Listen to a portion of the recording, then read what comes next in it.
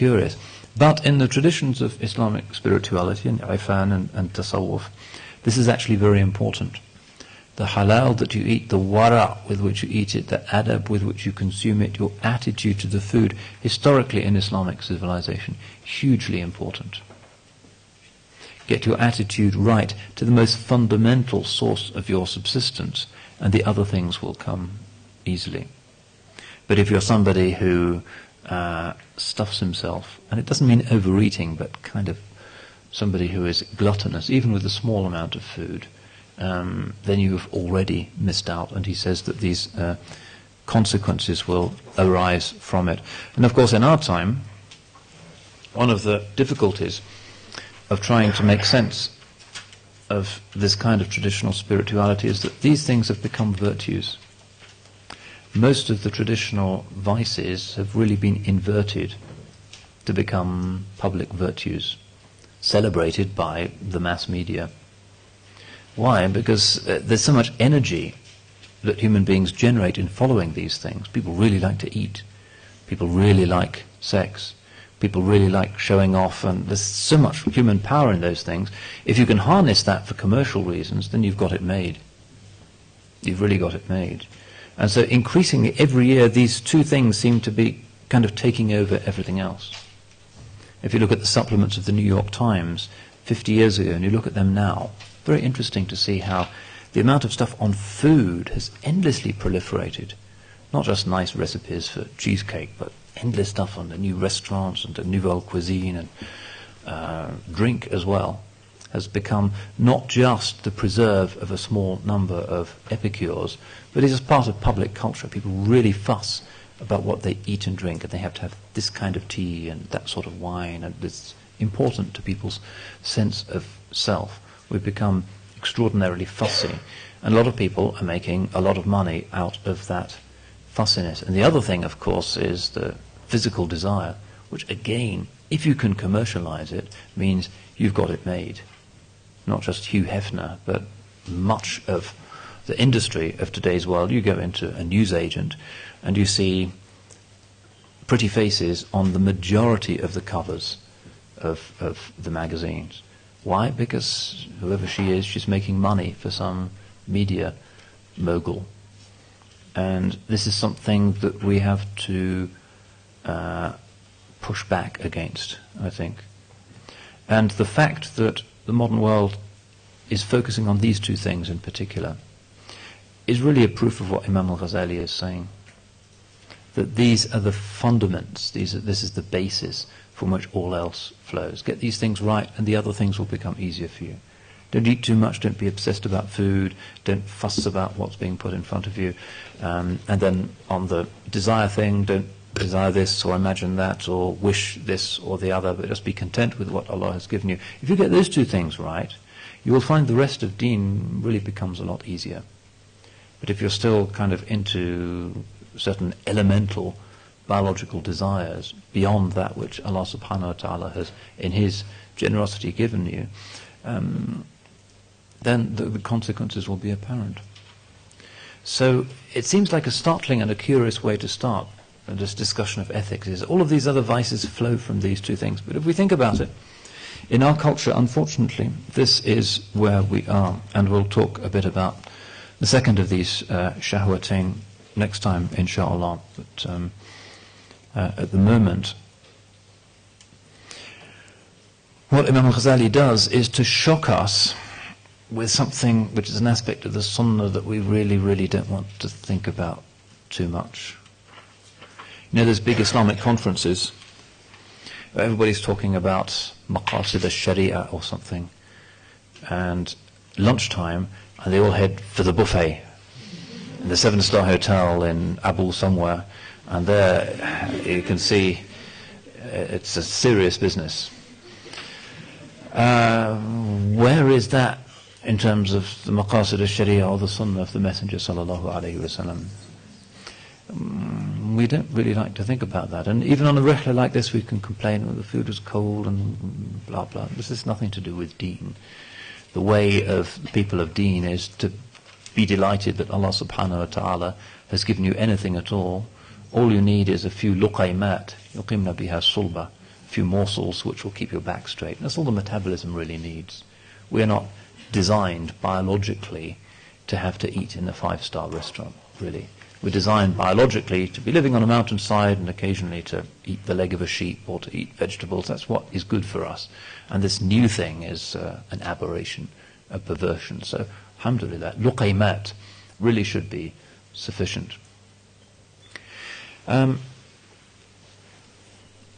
But the way of the Holy Prophet ﷺ and those who say that they are following the way of the Salaf are not always terribly conspicuous in following this particular dimension of it, unfortunately, and there are too many preachers who yell at us about us not following the Sunnah who can hardly waddle up the minbar because of all of the buffets at those conferences on Sharia.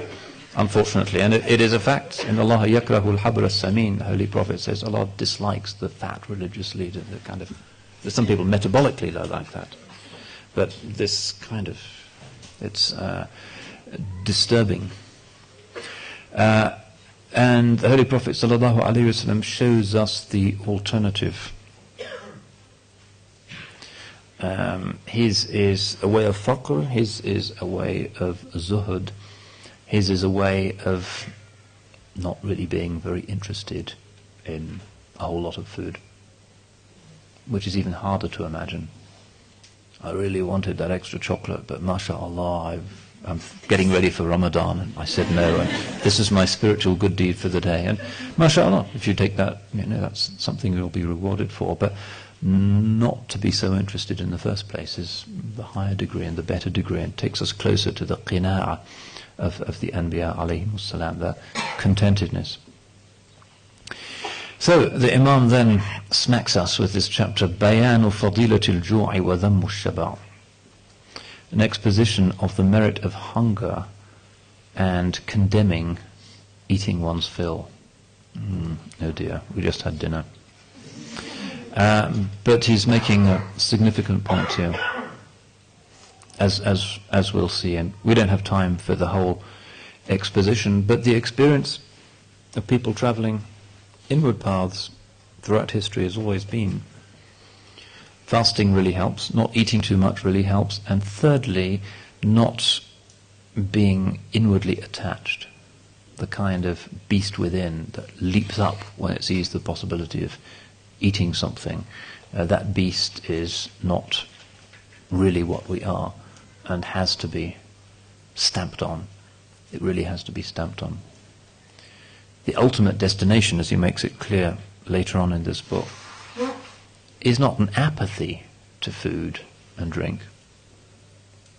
Neither is it overdoing it and getting fat.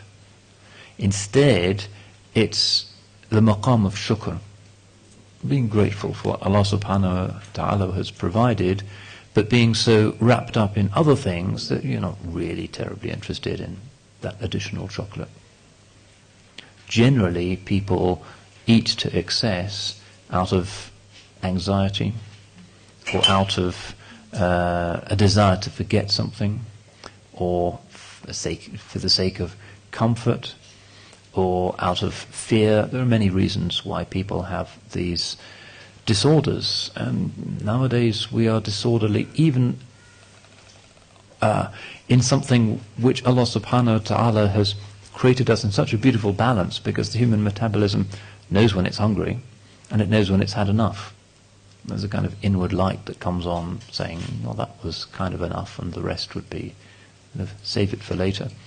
But we're so unbalanced we don't even know the most fundamental fitri signs that our own bodies are feeding to us, so that we have eating disorders and we have dieting disorders. I once tried to explain to somebody from Malawi what Diet Pepsi was. Very difficult.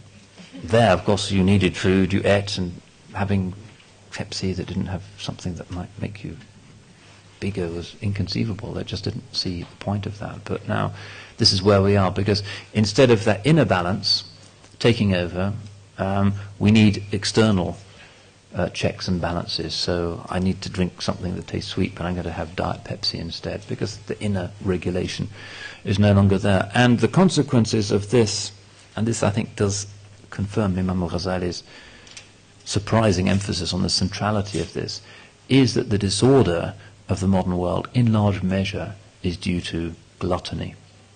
Not so much, if you're looking at, say, the environmental crisis, of the other things like lust. It's to do with gluttony. We eat too much, and that means industrialized agriculture and overfishing and the things that are really threatening the planet. The fact that coal may run out seems to be less worrying than the fact that you can't get cod for your fish and chips at a reasonable price any longer in England. That's what's really worrying. And why is that? Allah in His generosity has given us this amazing blue globe full of things to eat, and we can كُلُوا مِمَّا رَزَقْنَاكُمْ حَلَالًا طَيِّبًا. He commands us to eat these things, halal and tayyib, but because of our imbalance, because of a human race which is in the grip of moguls who are making money out of our gluttony, we're just munching too much, eating for comfort, snacking, gobbling, meeting for cakes and Starbucks and having an extra. It's not necessary, and it's destroying the planet, and everybody can see that.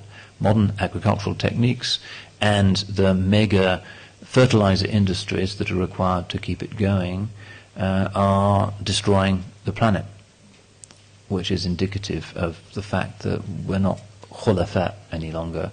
We're a kind of parasitical principle that is taking the life from the life support system, like the flea that kills the organism that it's sucking the blood of, which is not what a parasite is supposed to do. We're worse than parasites because we're killing the mother organism. That's the reality. And the news that came out just 2 weeks ago about the catastrophe of fish stocks in the Atlantic and the Pacific, things are apparently much worse than we feared.